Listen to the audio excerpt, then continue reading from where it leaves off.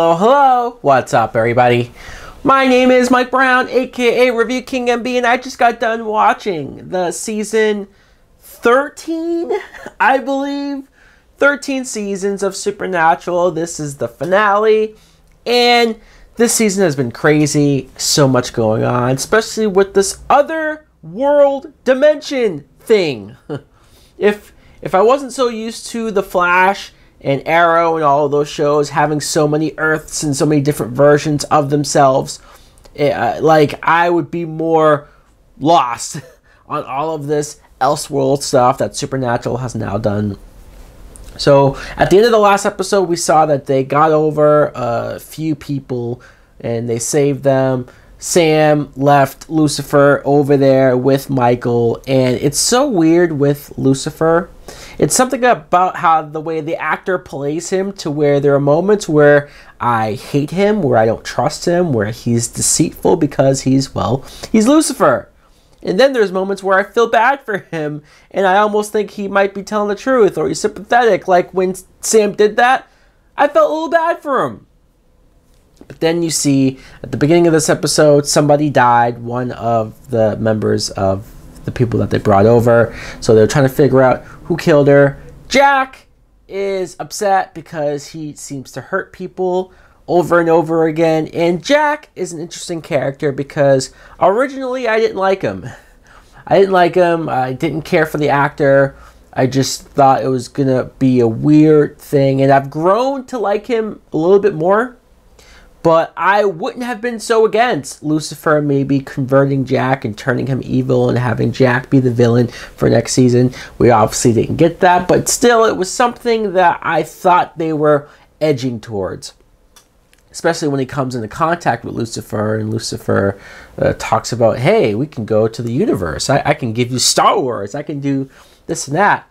Also, Bobby and Winchester Mom, the two of them hanging out. It's cool to see Elseworld Bobby back in the group. Sure, he's going to be a little different, probably a little bit more of a hard edge. He doesn't have as much of a connection to Sam and Dean as our Bobby did, but it's nice to see the actor back. It's nice that somehow this show used this other world to bring back characters that, let's be honest, should not have been killed off, especially Charlie.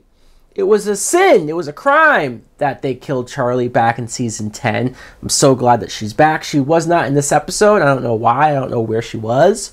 I don't know where any of the people that they brought over were. But look, if we can get her for next season, if we can almost guarantee that, hey, you will see Charlie around, I would like her to stay at the bunker and be like a part of the team. Why not?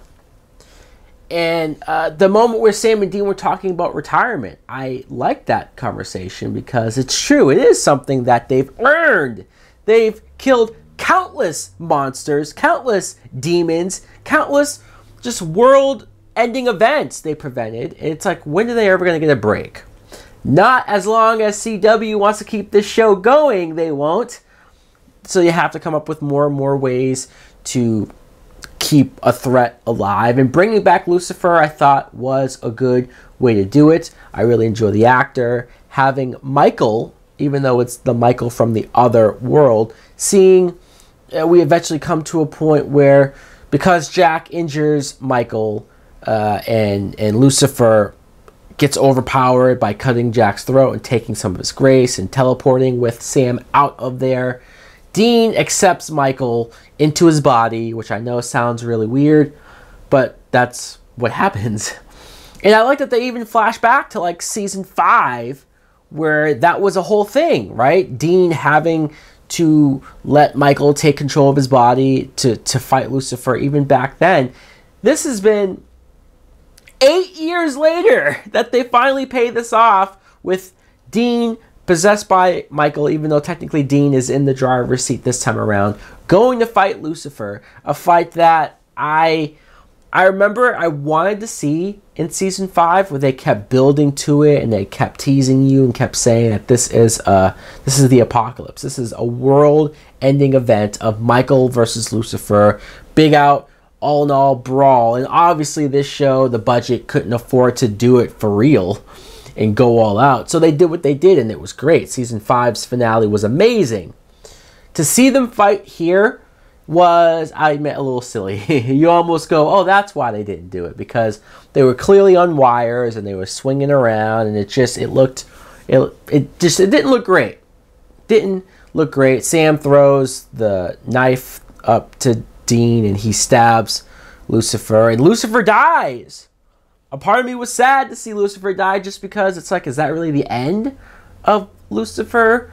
Can you have a world that doesn't have Satan himself around? What would that be like? And then as they're happy about it and congratulating, you know, each and every one of these seasons ends in a cliffhanger that's shocking and surprising and a little downbeat. And this did not disappoint. Michael takes control over Dean's body, which I was wondering when Dean let him do that. Wasn't the whole deal that this was like a one-way thing, that if Dean let Michael possess him, that Dean was going to die? That's what I thought they were saying. The angel said, hey, like, you won't come back from this. He will fry you so much because he's so powerful inside of you that this is it. So I guess we're not going to do that. We're just going to have Michael take over and possess Dean. And I'm of two ways about this.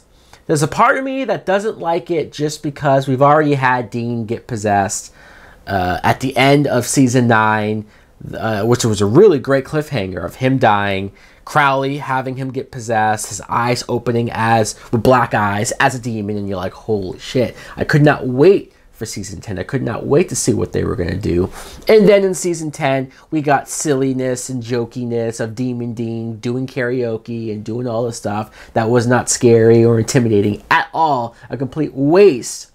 So now, so many years later, you could do this again, but this time have him evil. This time have him empowering and threatening and just a force to be reckoned with. You can do that this time around, but it does feel like you did this already. It does feel like we've already done something like this. So it was fine.